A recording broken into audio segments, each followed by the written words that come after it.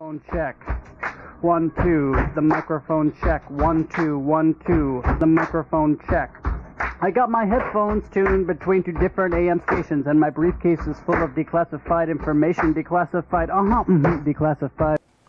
Good evening and welcome to News from Neptune for December 7th, 2012. I'm Carl Estabrook. This is a special edition of News from Neptune, a program named in honor of Noam Chomsky, who is 84 today. Today is also the anniversary of the Japanese attack on the U.S. Navy in Hawaii on December 7th, 1941. The U.S. had stolen Hawaii fair and square a generation before, and the Navy, or a good bit of the Pacific Fleet, was there when the Japanese attacked on Sunday morning, 7th of December, 1941. In commemoration of both these events, Noam's birthday and Pearl Harbor, I want to read tonight Noam's classic essay, which was written as long ago as 1967, on the backgrounds of the Pacific War. The essay is entitled The Revolutionary Pacifism of A.J. Muste on the Backgrounds of the Pacific War. And Noam begins, the title and subtitle of this essay may seem unrelated, hence a word of explanation may be useful. The essay was written for a memorial number of Liberation, a magazine of the 60s, which, as the editor expressed it, gathered together a series of articles that deal with some of the problems with which A.J. struggled. I think that Muste's revolutionary pacifism was and is a profoundly important doctrine, both in the political analysis and in the moral conviction that it expresses. The circumstances of the anti-fascist war, and by that he means World War II, subjected it to the most severe of tests. Does it survive this test? When I began working on this article, I was not at all sure. I still feel quite ambivalent about the matter. There are several points that seem to me fairly clear, however. The American reaction to Japan's aggressiveness was, in a substantial measure, quite hypocritical. Worse still, there are very striking, quite distressing similarities between Japan's escapades and our own, both in character and in rationalization, with the fundamental difference that Japan's appeal to national interest, which was not totally without merit, becomes merely ludicrous when translated into a justification for American conquests in Asia. And here Chomsky is referring both to the Vietnamese War, and I think we can read it now today, also referring to American conquests in Southwest Asia as well as Southeast Asia. This essay touches on all of these questions, on Muste's revolutionary pacifism and his interpretation of it in connection with the Second World War, on the backgrounds of Japan's imperial adventures, on the Western reaction and responsibility, and by implication on the relevance of these matters to the problems of contemporary imperialism in Asia. No doubt the essay would be more coherent were it limited to one or two of these themes. I'm sure that it would be more clear if it advocated a particular political line. After exploring these themes, I can suggest nothing more than the tentative remarks in the final paragraph. In a crucial essay written 40 years ago, and given that the essay I'm reading was written in 1967, that time would be 1927, in a crucial essay written 40 years ago, A.J. Muste explained the concept of revolutionary nonviolence that was the guiding principle of his extraordinary life. Quote, in a world built on violence, one must be a revolutionary before one can be a pacifist. There is a certain indolence in us, a wish not to be disturbed, which tempts us to think that when things are quiet, all is well. Subconsciously, we tend to give the preference to social peace, though it be only apparent, because our lives and possessions seem then secure. Actually, human beings acquiesce too easily in evil conditions. They rebel far too little and too seldom. There is nothing noble about acquiescence in a cramped life or mere submission to superior force. Close quote. Muste was insistent that pacifists get our thinking focused. Their foremost task is to denounce the violence on which the present system is based and all the evil, material and spiritual, this entails for the masses of people throughout the world. So long as we are not dealing honestly and adequately with this 90% of the problem, there is something ludicrous and perhaps hypocritical about our concern over the 10% of violence employed by the rebels against oppression. Never in American history have these thoughts been so tragically appropriate as today. And that last line is from Chomsky, writing in 1967, but I think we can repeat it in 2012. The task of the revolutionary pacifist is spelled out more fully in the final paragraphs of A.J. Musty's essay. Quote, "Those who can bring themselves to renounce wealth, position, and power accruing from a social system based on violence and putting a premium on acquisitiveness, and to identify themselves in some real fashion with the struggle of the masses towards the light, may help in a measure, more doubtless by life than by words, to devise a more excellent way, a technique of social progress less crude, brutal, costly, and slow than humankind has yet evolved." Close quote. It is a remarkable tribute to A.J. Musty that his life's work can be measured by such standards as these. His essays are invariably thoughtful and provocative. His life, however, is an inspiration with hardly a parallel in 20th century America. Musty believed with Gandhi that unjust laws and practices survive because men obey them and conform to them. This they do out of fear. There are things they dread more than the continuance of the evil. Close quote. He enriched half a century of American history with a personal commitment to these simple truths. His efforts began at a time when, quote, "men believed that a better human order, a classless and warless world, a socialist society, if you please, could be achieved. A time when the labor movement could be described as that remarkable combination of mass power, prophetic idealism, and utopian hope." Close quote.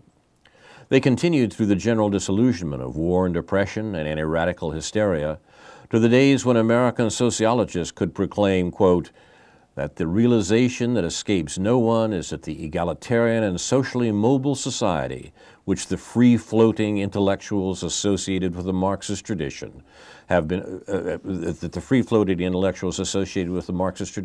calling for during the last 100 years has finally emerged in the form of our cumbersome bureaucratic mass society and has in turn engulfed the heretics, close quote. And finally, still not engulfed, he persisted in his refusal to be one of the obedient, docile men who are the terror of our time, to the moment when our egalitarian and socially mobile society, and I hope you hear the quotes, is facing a virtual rebellion from the lower depths. Chomsky is referring here to, quote, the 60s, close quote, when young men are being faced every day with the questions posed at Nuremberg as their country devotes itself to enforcing the stability of the graveyard and the bulldozed village, and when the realization that escapes no one is that something is drastically wrong in American history. In one of his last published essays, Musty describes himself as, quote, an unrepentant unilateralist on political as well as moral grounds, close quoted. And the word has almost dropped out of our political dictionary. Unilateralist, as Musty used it, meant someone in favor of unilateral disarmament. In part, he bases his position on an absolute moral commitment that one may accept or reject, but that cannot be properly debated, not be profitably debated. In part, he defends it on grounds that seem to me not very persuasive, a psychological principle that, quote, like produces like, kindness produces kindness, hence an appeal to the essential humanity of the enemy, close quote. It is very difficult to retain a faith in the essential humanity of the SS trooper, or the commissar, or the racist blinded with hate and fear, or for that matter, the insensate victim of a lifetime of anti-communist indoctrination. When the enemy is a remote technician programming B-52 raids or pacification, there is no possibility for a human confrontation, and the psychological basis for nonviolent tactics, whatever it may be, simply evaporates. A society that is capable of producing concepts like un-American and peacenik, of turning peace into a dirty word, has advanced a long way towards immunizing the individual against any human appeal. American society has reached the stage of near total immersion in ideology. The commitment has vanished from consciousness. What else can a right-thinking person possibly believe? Americans are simply pragmatic, and they must bring others to this happy state. Thus, an official of the Agency for International Development can write, with no trace of irony, that our goal is to move nations, quote, from doctrinaire reliance on state enterprise to a pragmatic support of private initiative, close quote.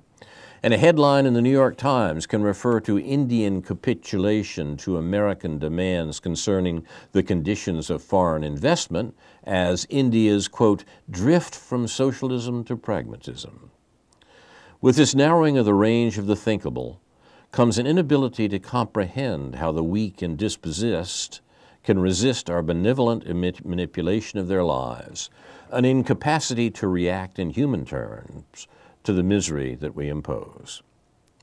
The only useful way to evaluate the program of unilateral revolutionary pacifism is to consider what it implies in concrete historical circumstances. As a prescription for the United States in the mid-60s, it is much too easy to defend. There is no particular merit in being more reasonable than a lunatic. Correspondingly, almost any policy is more rational than one that accepts repeated risk of nuclear war, hence a near guarantee of nuclear war in the long run, a long run that is unlikely to be very long, given the risks that policymakers are willing to accept. Thus, in the Cuban Missile Crisis, Kennedy was willing, according to Ted Sorensen's memoirs, to accept a probability of 1/3 to 1/2 of nuclear war in order to establish that the United States alone has the right to maintain missiles on the borders of a potential enemy. And who knows what probabilities the CIA is now providing to the Rostovs and the Wheelers who are trying to save something from their Vietnam fiasco by bombing at the Chinese border. Remember, the essay was written in 1967. Unfortunately, the CIA is in the same business today. Furthermore, it does not require an unusual political intelligence to urge worldwide de-escalation on the great power that by any objective standard is the most aggressive in the world, as measured by the number of governments maintained by force or subverted by intrigue, by troops and bases on foreign soil, by willingness to use the most awesome killing machine in history to enforce its concept of world order. It would be more enlightening to consider the program of revolutionary pacifism in the context of a decade ago. And remember, a decade ago in terms of the essay would be the mid-1950s, when international gangsterism was more widely distributed, with the British engaged in murderous repression in Kenya, the French fighting the last of their dirty colonial wars, and the Soviet Union consolidating its Eastern European empire with brutality and deceit. But it's the international situation of December 1941, the date of Pearl Harbor, that provides the most severe test for Musti's doctrine.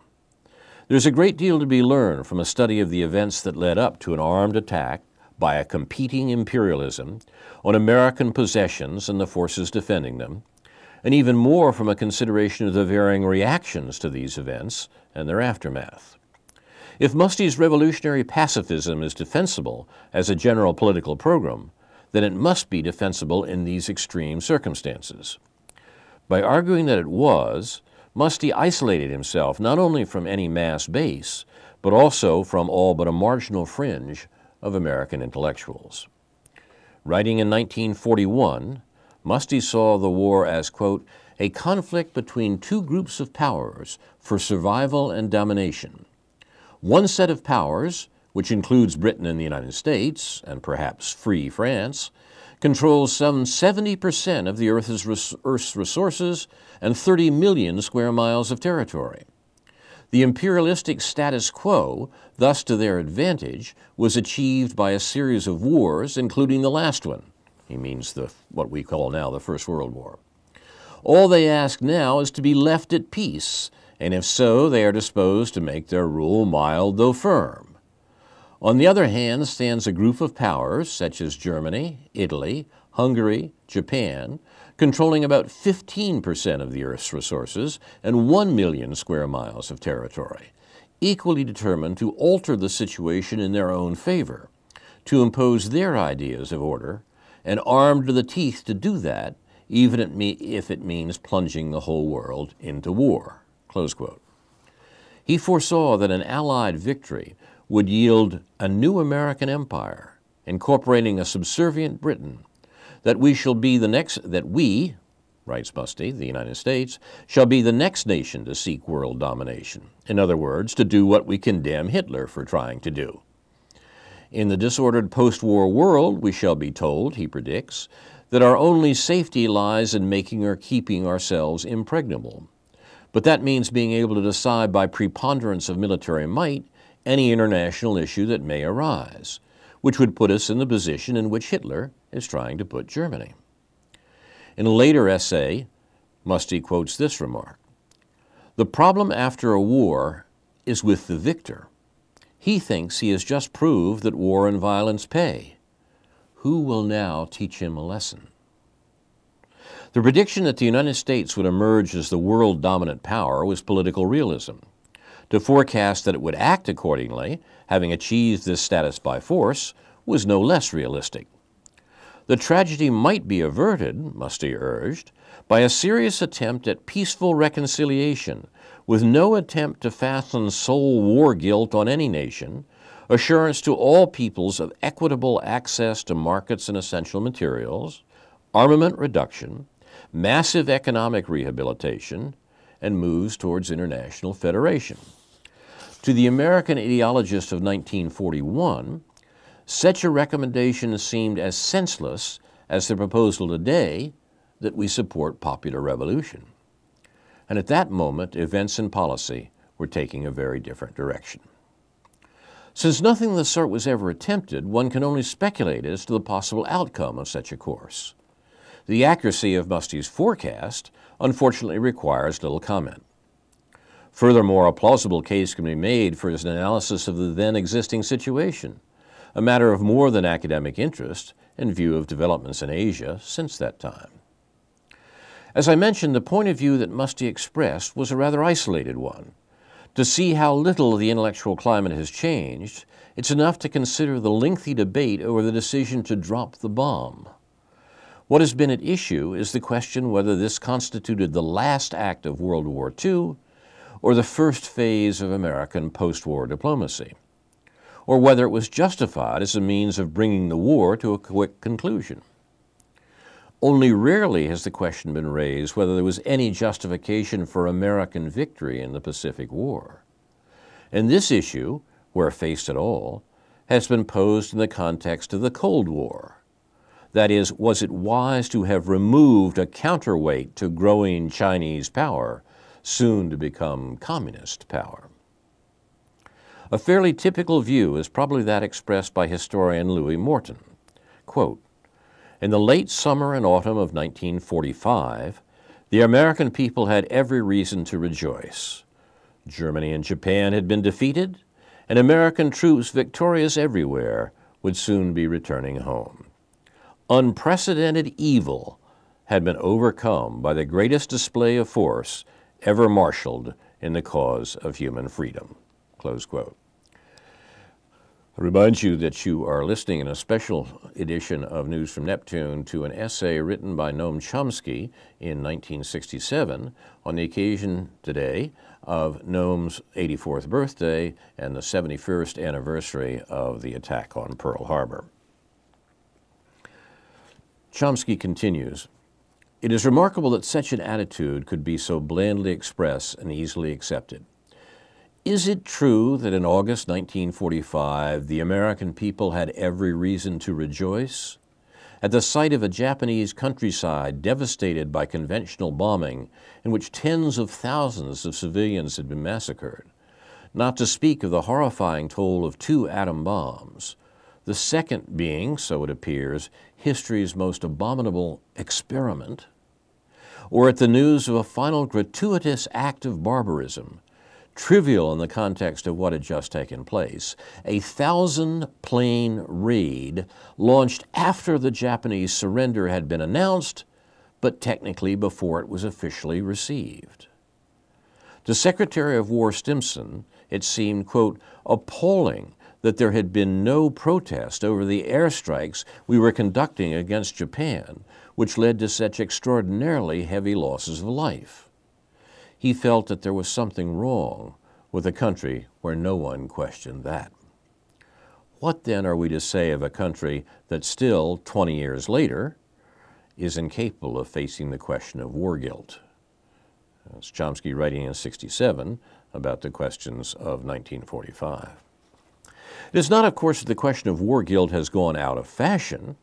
No trip to Germany is complete even today without a ritual sigh and wringing of hands over the failure of the German people to face up to the sins of the Nazi era, or the German school text which glides so easily over the Nazi atrocities and the question of war guilt. This is a sure sign of the corruption of their nature. Just recently, a group of American liberal intellectuals gave their impressions of a tour of West Germany in the Atlantic Monthly. That was May 1967. None failed to raise the question of war guilt. One comments that, quote, however disparate our temperaments or our political emphases, we were plainly a group made coherent by our shared suspicions of Germany's capacity for political health. We had not forgotten, nor could we forget, that we were in the country which had been able to devise and implement Nazism, close quote. The same commentator is impressed with the dignity and fortitude with which young Germans, quote, carry an emotional and moral burden unmatched in history. They have to live with the knowledge that their parent generation, and often their own parents, perpetrated the worst atrocities on the record of mankind, close quote. Another, a fervent apologist for the American war in Vietnam, asks, quote, how does a human being come to terms with the fact that his father was a soulless murderer or an accomplice to soulless murder? Close quote. Several were offended by the way the camp, they were at Dachau, had been fixed up, prettified. Does the prettification of Hiroshima, or to take a closer analog, the prettification of Los Alamos, provoke the same response? To their credit, a few refer to Vietnam, but not once is a question raised even to be dismissed as to American conduct in the Second World War, or the emotional and moral burden carried by those whose parent generation stood by while 2 atom bombs were used against a beaten and virtually defenseless enemy. To free ourselves from the conformism and moral blindness that have become a national scandal, it is a good idea occasionally to read the measured reactions of conservative Asians to some of our own exploits. Consider, for example, the words of the Indian Justice Radhabinod Pal, the leading Asian voice at the Tokyo tribunal that assessed the war guilt of the Japanese. In his carefully argued and largely ignored dissenting opinion to the decisions of the tribunal, he has the following remarks to make, quote, "De Kaiser Wilhelm II was credited with a letter to the Austrian Kaiser, Franz Joseph, in the early days of that war," he means the First World War, "wherein he stated as follows, 'My soul is torn, but everything must be put to fire and sword. Men, women, and children, and old men must be slaughtered, and not a tree or a house be left standing. With these methods of terrorism, which are alone capable of affecting a people as degenerate as the French, the war will be over in 2 months, whereas if I admit consideration of humanity, it will be prolonged for years. In spite of my repugnance, I have therefore been obliged to choose the former system." Close quote.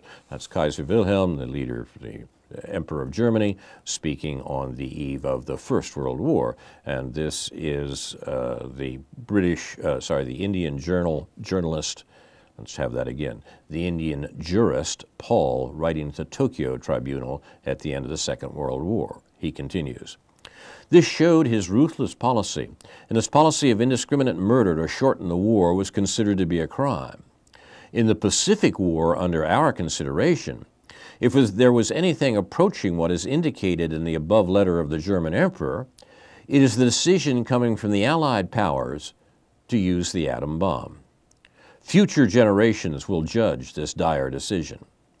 History will say whether any outburst of popular sentiment against usage of such a weapon is irrational and only sentimental, and whether it has become legitimate by such indiscriminate slaughter to win the victory by breaking the will of the whole nation to continue to fight. We need not stop here to consider whether or not the atom bomb comes to force a more fundamental searching of the nature of warfare and of the legitimate means for the pursuit of military objectives. It would be sufficient for my present purpose to say that if any indiscriminate destruction of civilian life and property is still illegitimate in warfare, then in the Pacific War, this decision to use the atom bomb is the only near approach to the directives of the German Emperor during the First World War and of the Nazi leaders during the Second World War. Nothing like this could be traced to the credit of the present accused. He refers there to the Japanese leaders during the Second World War. Chomsky resumes, "When we lament over the German conscience, we are demanding of them a display of self-hatred, a good thing, no doubt. But for us, the matter is infinitely more serious. It is not a matter of self-hatred regarding the sins of the past. Like the German Kaiser, we believe that everything must be put to fire and sword so that the war will be more quickly finished, and we act on this belief. Unlike the German Kaiser, our soul is not torn. We manage a relative calm as we continue today to write new chapters of history with the blood of the helpless and innocent." Remember, this is Chomsky writing about the use of the atom bomb. When the essay was written, no one has seen such things as the drone war that the United States is conducting today. Returning to Musty's radical pacifism in the context of 1941, recall that the first of his proposal was that there be no attempt, quote, to fasten soul war guilt on any nation, close quote. The second was that measures be taken to assure to all peoples equitable access to markets and essential materials. The immediate cause of the attack on Pearl Harbor was the recognition by the Japanese military that it was now or never. The Western powers controlled the raw materials on which their existence depended, and these supplies were being choked off in retaliation for expansion on the mainland, that is in China, and association with Germany and Italy in the Tripartite Pact. Japan faced an American diplomatic offensive aimed at changing it, quote, from a hostile expansionist empire with great pride in its destiny and ambitious plans for its future to a peaceful, contented nation of merchants subcontracting with the United States to aid America's fight against Hitler, close quote. That was the American position. Precisely what was achieved by the war if we replace Hitler by the international communist conspiracy. To understand the Japanese predicament more fully, to evaluate the claim that Japan represented the forces of unprecedented evil, arrayed against the American-led cause of human freedom, and to appreciate the substance of Musty's radical pacifist alternative, it is necessary to look with some care into the backgrounds of Japanese imperialism. And at this point in Noam Chomsky's essay on the backgrounds of the Pacific War, he launches on a detailed and careful description of the backgrounds of Japanese imperialism as they developed from the end of the 19th century down to the eve of the Second World War. That's a history that most Americans don't know. As far as we're concerned, the history of the Second World War begins with the attack on Pearl Harbor on December 7th, 1941. And it's important that we do know this if we're going to talk about the matter at all seriously. I have to skip this section in the interest of time today in order to see Chomsky's argument as it expands on the significance of the backgrounds of the Pacific War to the political situation of American war in the 1960s, with the further suggestion that what Chomsky was writing in 1967 is remarkably prescient in regard to American war in the 21st century. Chomsky, after a careful review of the history, then turns to the condition of Japan on the eve of the Second World War. The situation as of 1936 is summarized as follows.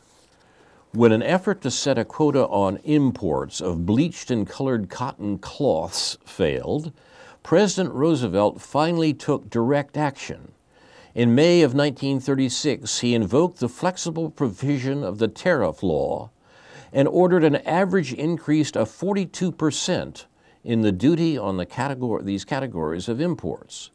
By this date, Japan's cotton goods had begun to suffer from restrictive measures taken by more than half of their other markets.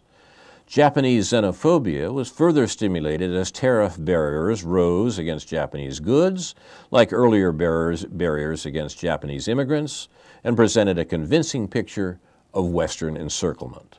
The most secure markets were those which Japan could control politically, an argument for future political expansion against an iron ring of tariffs. Close quote. It is hardly astonishing, then, that in 1937, Japan again began to expand at the expense of China. The background of this argument is the view that the first half of the 20th century saw competition between the Japanese Empire and the American Empire for control of China.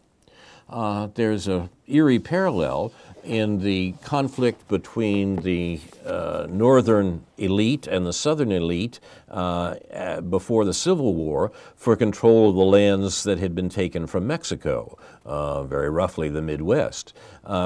This competition between Japan and America for China was called the open door policy in American diplomacy before and after the First World War. And it was this that brought the U.S. and Japan into conflict. It is hardly astonishing, then, that in 1937 Japan again began to expand at the expense of China. From the Japanese point of view, the new government of North China in 1937 represented the intention of the Japanese to keep North China independent of Nanking, and the interests of the Chinese opposed to colonization of the North by the dictatorial Kuomintang. Kuomintang was the nationalist party that had grown out of the Chinese Revolution of 1911. On December 22, 1938, Prince Koniei of Japan made the following statement. Japan demands that China, in accordance with the principle of equality between the two countries, should recognize the freedom of residence and trade on the part of Japanese subjects in the interior of China, with a view to promoting the economic interests of both peoples, and that in the light of the historical and economic relations between the two nations, China should extend to Japan facilities for the development of China's natural resources, especially in the regions of North China and Inner Mongolia. Close quote. There were to be no annexations, no indemnities. Thus, a new order was to be established which would defend China and Japan against Western imperialism, unequal treaties, and extraterritoriality. Extraterritoriality meant Western law ruling in parts of China. Its goal was not encirclement of Japan, but rather cooperation on Japanese terms, of course. Japan would provide capital and technical assistance. At the same time, it would succeed in freeing itself from dependence on the West for strategic raw materials. Japanese leaders repeatedly made clear that they intended no territorial aggrandizement. To use the contemporary idiom, they emphasized that their actions were not intended as a threat to China, and that China knows that Japan does not want a wider war, although, of course, they would do everything they can to protect the men they have there. They were quite willing to negotiate with the recalcitrant Chinese authorities and even sought third power intervention. Such Japanese leaders as Tojo and Matsuoka emphasized that no one surely could accuse Japan of seeking mere economic gain. In fact, she was spending more on the war in China than she could possibly gain in return. Japan was, quote, paying the price that leadership of Asia demands, they said, attempting to prevent Asia from becoming another Africa and to preserve China from communism, close quote. The latter was a particularly critical matter. Quote, the Japanese felt that the United Front and the Sino-Soviet Pact of 1937 were steps towards the destruction of nationalist China and the Bolshevization of East Asia. The Japanese were furthermore quite willing to withdraw their troops once the illegal acts of communists and other lawless elements were terminated, and the safety and rights of Japanese and Korean residents in China guaranteed. Such terminology was drawn directly from the lexicon of Western diplomacy. For example, Secretary of State Kellogg had stated United States government policy as, quote, to require China to perform the obligations of a sovereign state in the protection of foreign citizens and their property. The Washington Treaty powers were prepared to consider the Chinese government's proposal for the modification of existing treaties in measure as the Chinese authorities demonstrated their willingness and ability to fulfill their obligations and to assume the protection of foreign rights and interests now safeguarded by the exceptional provisions of those treaties, and admonished China of the necessity of giving concrete evidence of its ability and willingness to enforce respect for the safety of foreign lives and property and to suppress disorders and any foreign agitations. The parallels, in other words, between what Japan was demanding in China and what the U.S. was demanding in China were remarkably close, and they were a result of a generation-long competition for control of China already by the late 1930s. In 1940, Japan established a puppet government in Nanking under the leadership of Wang Qingwei, who had been a leading disciple of Sun Yat-sen, the leader of the Chinese Revolution of 1911, and through the 1930s, a major figure in the Kuomintang. Its attempt to establish order in China was vain, however, as the United Front continued to resist, in the Japanese view, solely because of outside assistance from the Western imperialist powers. Japan was bogged down in an unwinnable war on the Asian mainland, and it should be clear that Chomsky is throughout paralleling Japan's situation in China on the eve of the Second World War and America's situation in South Vietnam in terms of what the imperial powers said about what they were doing. The policy of crushing blow generous peace, the Japanese policy, was failing because of the foreign support for the local authority of Chiang Kai-shek, while Japan's real enemy, the Soviet Union, was expanding its economic and military power. How familiar it all sounds. You can replace those names with the names of the 1960s and the American War in Asia. With all of the talk about benevolence and generosity, it is doubtful that Japanese spokesmen ever surpassed the level of fatuity that characterizes much of American scholarship, which often seems mired in the rhetoric of a 4th of July address. For example, Willard Thorpe describes American policy in these terms, quote, "We do not believe in exploitation, piracy, imperialism, or warmongering. In fact, we've used our wealth to help other countries and our military strength to defend the independence of small nations." Chomsky has a footnote here describing what the U.S. had actually done in regard to the Philippines, as an example. Many similar remarks might be cited, but it is depressing to continue. A wave of revulsion swept through the world as the brutality of the Japanese attack on China became known.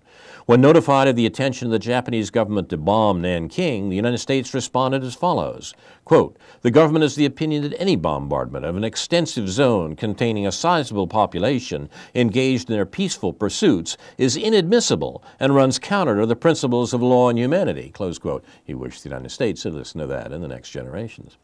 Now that these principles had been repealed, it's difficult to recapture the feeling of horror at the events themselves and of contempt for those who had perpetrated them. For an American today to describe these events in the manner they deserve would be the ultimate in hypocrisy. For this reason, I will say very little about them. In Manchuria, the Japanese conducted a fairly successful counterinsurgency operation beginning in 1931. The record is instructive. In 1932, the insurgents who menaced the people and obstructed the attainment of Wang Dao, the perfect way of the ancient kings, the kingly way, in other words, the way we use the word democracy, had at one point reached 300,000, but the earnest and brave efforts of various subjugating agencies headed by the Japanese army brought great results. This is exactly like the sort of reports we heard from Vietnam, right? Thus, the number of insurgents declined from 120,000 in 1933 to 50,000 in 1934, 40,000 in 1935, 30,000 in 1936, and 20,000 in 1937. As of September 1938, the number of insurgents is estimated at, of course, 10,000. As I say, parallel, I'm old enough to remember absolutely parallel statements coming from the American Army about Vietnam in the 60s. The next section of this article describes the pacification program and the strategic villages that Japan established throughout China, similar even to the language of what the U.S. was doing in Vietnam. We remember that the U.S. war in Vietnam was always against the people of South Vietnam because they didn't have the good sense to accept the government we picked out for them. That was exactly what the Japanese were doing in China. The Chinese in Manchuria and North China didn't have the good sense to stick with the government that the Japanese had picked out for them, and so Japan was reduced to doing the same sort of pacification programs that the Americans would do later in Vietnam.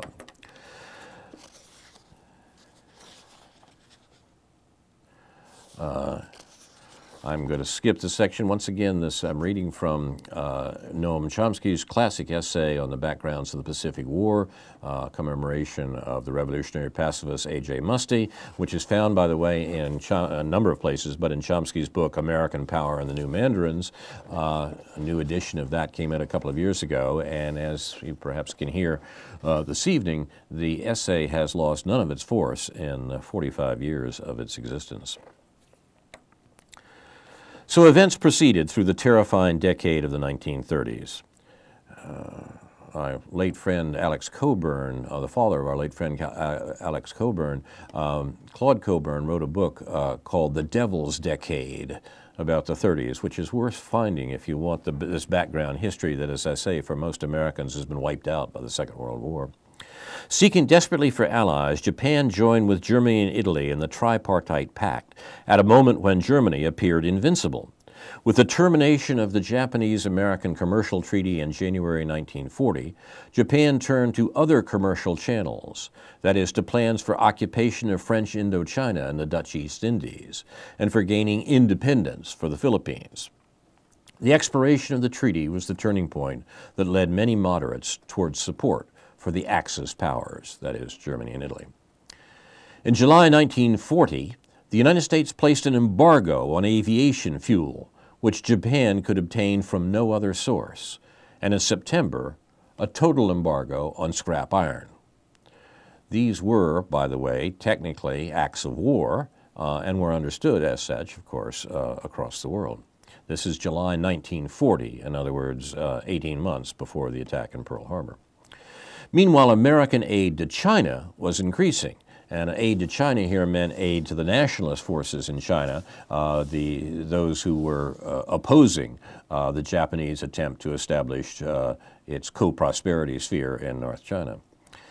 In September, the Tripartite Pact was signed, that is, the alliance between Germany and Japan, and Japanese troops entered northern Indochina, what we would later call North Vietnam.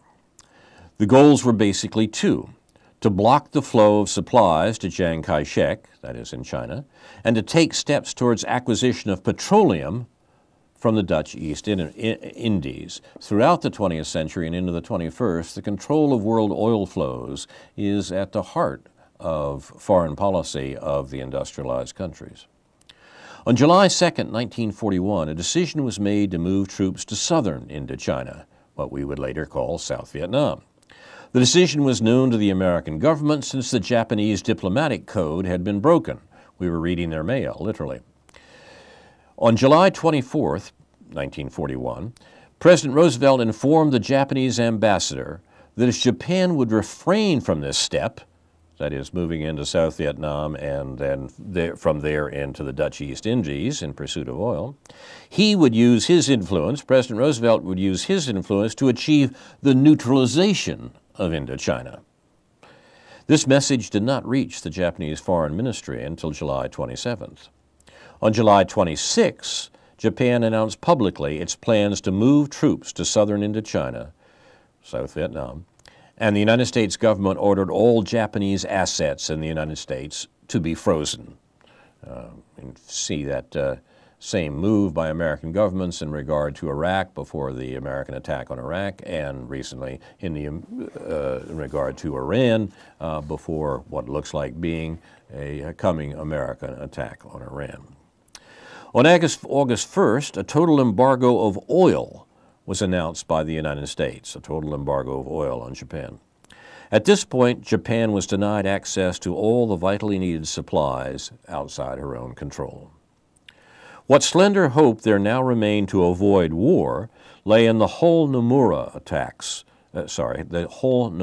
talks. These were discussions between American and Japanese officials, which had been underway since February.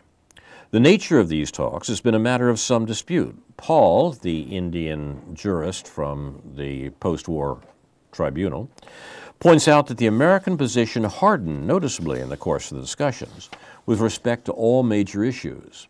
The United States insisted on making the Axis alliance a major issue, that is, the alliance between Japan and Germany, though Japan persistently de-emphasized it.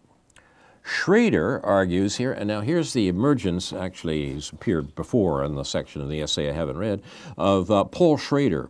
Paul Schrader was for many years on the faculty of the University of Illinois History Department and wrote a book in the late 1950s about the diplomacy of the United States before and after the Second World War. Schrader argues that the American motive in these talks right before the attack on Pearl Harbor was in part, quote, selling the anticipated war with Japan to the American people. That's crucial. It seems to me that when we look back on this history, we find what was a commonplace to Paul Schrader, writing in 1958, that what the Roosevelt administration was doing in the run-up to Pearl Harbor was preparing the American people for war because the major opposition to the U.S. getting involved in what was already a major war in Europe and in Asia, the major opposition to that came from the American people. The biggest difficulty Roosevelt had was the anti-war movement in the United States, and he had to find some way to manipulate around that to make Japan strike the first blow, as Lincoln, for example, had manipulated the Confederacy into striking the first blow in 1861. I don't have to go too much farther on that analogy, but it's a great tradition of American politics that an American government that wants to go to war has to deal with the fact that the American public rarely, if ever, wants to go to war and has to be tricked into it one way or another. That the Roosevelt administration did that with Pearl Harbor seems now determined. The biggest problem that the Roosevelt government had was with the American people who, quote, might not agree that an attack on non-American soil, on Thailand or Malaya or Singapore or the Netherlands East Indies, constituted attack on the United States, close quote. You see, that wasn't enough to convince Americans that they should go to war. We needed an attack on America. It may be that the underlying motive was to justify the forthcoming American involvement in the European war. The Roosevelt administration was very much more interested in getting involved in the European war.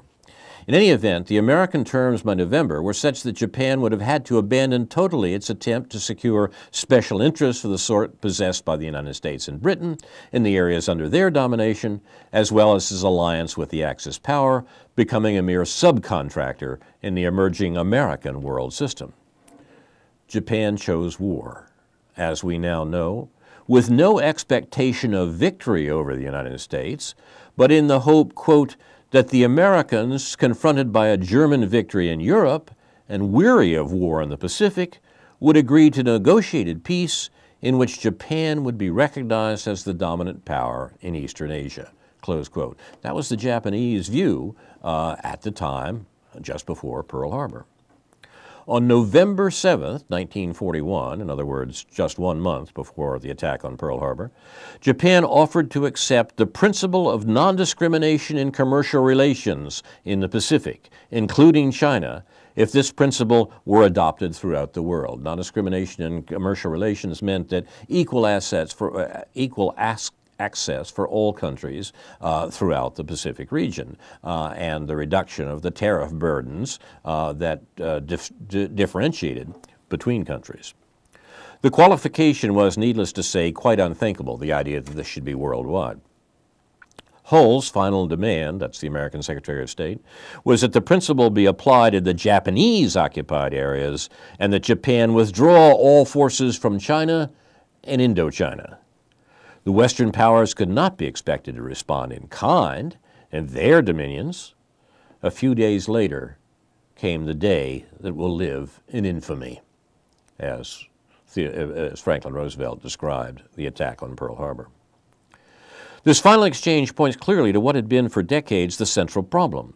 Japan had insisted that in its plans for co-prosperity and then a new order, it was simply following the precedent established by Great Britain and the United States. It was establishing its own Monroe Doctrine and realizing its manifest destiny. It is revealing to study the American response to this claim. Hull professed to be shocked. In his view of the matter, the Monroe Doctrine, quote, as we interpret and apply it uniformly since 1823, only contemplates steps for our physical safety, whereas Japan is bent on aggression. He deplored the simplicity of mind that made it difficult for Japanese generals to see why the United States, on the one hand, should assert leadership in the Western Hemisphere with the Monroe Doctrine, and on the other, want to interfere with Japan's assuming leadership in Asia. And he asked Nomura, the Japanese official, why can't the Japanese government educate the generals to a more correct understanding of this fundamental distinction? American scholars were equally offended by the analogy between what Japan wanted for East Asia and what America was doing with the Monroe Doctrine in 1823. W. Willoughby, in a detailed analysis, concludes that no comparison can be made between the Monroe Doctrine and Japan's plans. The United States, he asserts, has never resorted to the Monroe Doctrine to demand, quote, that it be given special commercial or other economic privileges in the other American countries. Rather, it has exercised its powers of military intervention or of financial administration for the benefit of the peoples of the countries concerned, the countries of Latin America, or of those who have had just pecuniary claims against them. I think that would refer to the fact that the U.S. once sent a gunboat to collect money owed to one of the great American robber barons from Latin America before the turn of the century in the Teddy Roosevelt administration. He cites with approval the discussion by G.H. Blakesley in Foreign Affairs, this is another American historian writing in the 1960s, which characterizes the main difference between the American and Japanese position in this way. Quote, you got to hear this to believe it. I mean, this is an American historian, and I have to say, you know, that for my sins, I spent a good deal of my wasted youth being educated by American historians, or that's what they said, and this is a good example. Quote, American historian writing in Foreign Affairs in the 1960s, the United States is a vast territory with a great population, vis-a-vis a dozen Caribbean republics, each with a relatively small area and population. Japan, on the other hand, is a country with a relatively small area and population, vis-a-vis the vast territory and great population of China. An attitude which therefore appears natural for the United States to take towards the Caribbean states does not appear natural for Japan to take towards China. Close quote. This contribution to the history of imperialist apologia at least has the merit of originality. To my knowledge, no one had previously argued that attempts by one nation to dominate another are proper to the extent that the victim is smaller and weaker than the power that is bent on subjugating it.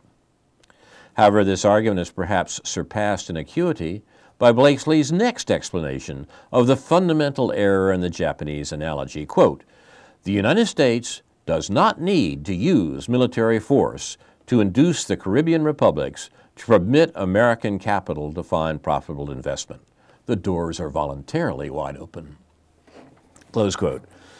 American willingness to submit to the people's will in the Caribbean was in fact nicely illustrated in the fall of 1933, a few months after Blakesley's article appeared, when Raymond Grau San Martin came into power in Cuba with a program that interrupted what Sumner Welles described as the attempt to secure, quote, a practical monopoly on the Cuban market for American imports. As Welles noted, this government was highly prejudicial to our, that is the U.S., interest. Our own commercial and export interests cannot be revived under this government, that is the new Cuban government. This was not Castro. This was long before. Consequently, Roosevelt refused to recognize the Grau government, and Wells commenced his intrigues, which he admitted were anomalous, with Batista, who was, in his judgment, the only individual in Cuba today who represented authority. This had rallied to his support the very great majority of his commercial and financial interests in Cuba who were looking for protection. This is Sumner Welles writing to the Secretary of State in 1933. The Grau government soon fell, with the result that, quote, the pre-1930 social and economic class structure was retained, and the important place in the human economy held by foreign enterprises, guess whose, was not fundamentally disturbed. But the basic inadequacy of the Japanese analogy is the difference in aims, according to this man Blakesley. The United States, quote, aims to help the backward Caribbean countries to establish and maintain conditions of stability and prosperity. The United States does not wish to seize territory directly or indirectly, or to assume political or economic control. And when it has seemed necessary to intervene in some revolution-tossed land, it has effected the necessary reorganization and is then withdrawn. Close quote. It is this benevolence of intent that the Japanese do not share. Consequently, their appeal to the precedent of American practice is entirely without worth. The matter is simply put in a recent study of post-war American foreign policy, which is very critical of its recent directions. Quote, the American empire came into being by accident and has been maintained from a sense of benevolence. We engaged in a kind of welfare imperialism, empire building for noble ends rather than for such base motives as profit and influence. We have not exploited our empire. Have we not been generous with our clients and allies, sending them vast amounts of money and even sacrificing the lives of our own soldiers on their behalf? Of course we have. Close quote. This is American scholarly writing from the 1960s, and unfortunately, it hasn't changed much. In comparison with this long-standing record of benevolence, Japanese aggression stands exposed as the kind of unprecedented evil that fully merited the atom bomb. This review obviously does not exhaust the issues, but it does serve, I think, to place in context the policy alternatives that were open to the United States in 1941 and in earlier years. The predominant American opinion remains that the only proper response was the one that was adopted. It contrasts realists of the George Kennan variety with the position expressed by Paul Schrader, who argues that the mistake of basing policy on an emphasis of meting out justice rather than doing good. The moralistic position of Hull, the too hard and rigid policy with Japan, in Schrader's view, was not based on sinister design or warlike intent, but on sincere and uncompromising adherence to moral principles and liberal doctrines, close quote. The realistic approach of accommodation favored by Kennan and others would not only have been immoral, he argues, it would have constituted only a recognition that the American government was not then in a position to enforce its principles, reserving for America full freedom of action at some later, more favorable time, close quote. Schrader does not question that we were, in effect, meting out justice, but argues only that we were wrong, overly moralistic to do so. He does not question the principles to which the United States adhered, but only our insistence on abiding by these principles at an inappropriate time. This debate that's sketched here, perhaps obscurely, is the debate which went on within the limits of allowable debate in regard to Vietnam. The question was the United States overreaching itself in an attempt to do good in Vietnam? That was the liberal position of American scholarship in Vietnam. Or was the United States, in fact, doing what it had to do for the good of all humanity? That was the conservative position in regard to Vietnam. We've heard those again in regard to Southwest Asia recently. In contrast to the alternatives of realism and moralism so defined, the revolutionary pacifism musty seems to me both eminently realistic and highly moral. Furthermore, even if we were to grant the claim that the United States simply acted in legitimate self-defense, subsequent events in Asia have amply, hideously confirmed Musty's basic premise that the means one uses inevitably incorporate themselves into his ends, and if evil will defeat him. Whether Mustee's was in fact the most realistic and moral position at the time may be debated, but I think there is no doubt that its remoteness from the American consciousness was a great tragedy. The lack of a radical critique of the sort that Mustee and a few others sought to develop was one of the factors that contributed to the atrocity of Hiroshima and Nagasaki, as the weakness and ineffectiveness of such radical critique today will doubtless lead to new and unimaginable horrors. This is Carl Estabrook. We've been reading Noam Chomsky's classic essay on the backgrounds of the Pacific War for December 7th, 2012. Good night.